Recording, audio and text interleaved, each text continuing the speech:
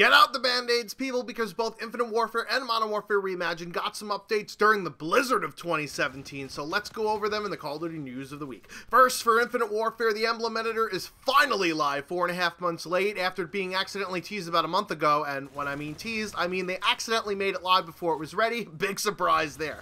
New features that were added are also 20 new prestige levels, which definitely make a difference for those people that have no-life the fuck out of the game so far, considering that I enjoy the game and I'm only just about to the 3rd prestige.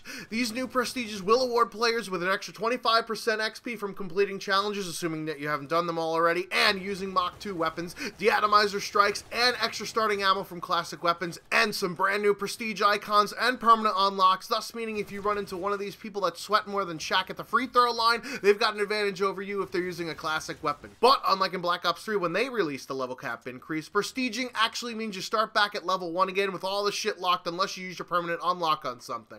Other fixes include having the readiness gun perk work when the weapon is low on ammo instead of the mag empty, which will disappoint zombies players everywhere, shaving the victim of the round ending kill cam by name, and fixing that bug where the rigs were facing the wrong direction in the winner's circle. There is also a new option when going into the quartermaster where you can enter a cipher. The pop-up box is filled out in the form of 4 letters, then 2 letters, then 4 letters. I tried cred it card, supply drop, coming soon, and give me shit, but none of those worked. The Easter egg hunt is on, but since multiplayer doesn't have nearly the experience that the zombies community does, this may never be answered. Leave your guesses for the cipher down in the comments section below. Also, the previously leaked Blood Anvil mission team now has the artwork in the game. However, it's still unclear as to how to unlock this team, or if it's still in the coming soon black hole, or if they may have pushed this out too early like a prematurely born baby. Oh, and of course, because Infinity Ward's mantra is 2 steps forward, 1 step backwards, they removed hardcore S&D and hardcore domination due to XP not being granted in those modes for whatever reason,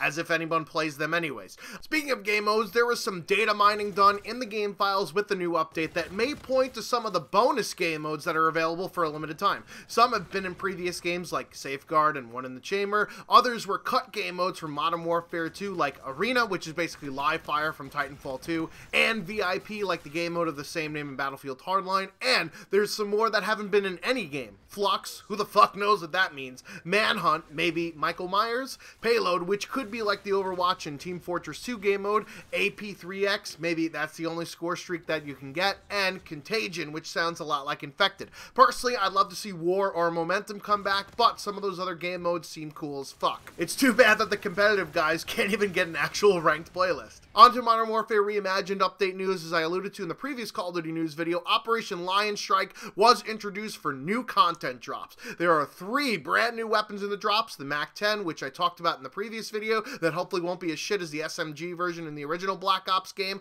along with a D25S semi-automatic sniper, which should probably fully replace the Terrabad Dragunov or the Barrett 50 cal for those that want to snipe but aren't actually good enough to do so, and the PKM LMG, which is basically like the Gorgon reincarnated. Have fun playing against camping little cum dumpsters with that thing. There's also 3 new melee weapons, a samurai sword, and 2 different types of wrenches, one called Mechanic and the other called Thug. That's racist, Raven. There's also tons of new things to play dress up with for your character and weapons, along with new beepy-to-bops like calling cards and emblems. How cosmetic. These items are in a separate supply drop section, so if you already spent all the money on your mom's credit card for the Arctic Wolf shit, you can increase your credit limit without worrying you'll get the shit that you've already gotten. In spite of the fact that Activision, spelled with a $, is throwing microtransaction items into the bonus add-on game, splitting content drops like this is actually a pretty good idea so that people can focus on trying what they actually want to get out of the RNG, even though it would just be easier to be able to buy the shit directly, but that's not gambly enough for them. There's also a new limited time event called the Shamrock and Awe, a play on the words shock and awe, which was a disaster of an idea from an idiotic president. A trailer was dropped for the event in which they got the least Irish sounding person in the world to do the voiceover. Operation Shamrock and Awe is available from March 14th through April 3rd. For this St. Patrick's Day themed event, aka an excuse for amateurs to go out to bars and make idiots of themselves by drinking way more than their limit. This event runs until April 3rd with exclusive theme-timed loot and a brand new skin of the map Downpour called Daybreak, where it isn't raining, which is awesome because all the rain maps in Call of Duty suck. Downpour, Wetwork, Underpass, Stormfront, and it's decorated just like someone who got too happy at the dollar store. There's a 24/7 playlist where you can go to complete challenges to unlock new camos. There's going to be a free supply drop giveaway weekly by just logging in, skin, and in those supply drops, which are part of a third collection, contain shit that's mostly green and orange. There's 2 new melee weapons, the Shillelagh Melee Club and the Shamrock Knife, along with a new character bounty where you can unlock Captain Graves as an in-game character who's just some fuck trumpet that they made up in order to fit the theme. Wouldn't people rather play as Soap, Price, or Gaz? Anyways, if Raven's idea was to obfuscate the fact that they were putting even more shit in supply drops that don't belong in COD 4,